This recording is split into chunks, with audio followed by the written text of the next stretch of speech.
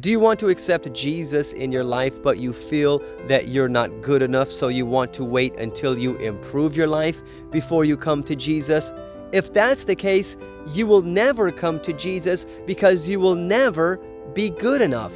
Jesus said in Matthew chapter 11, verse 28, "Come to me, all you who labor and are heavy laden, and I will give you rest." Jesus wants you to come to Him now as you are, and He will give you rest from your burdens. It's after we come to Jesus life improves, not before.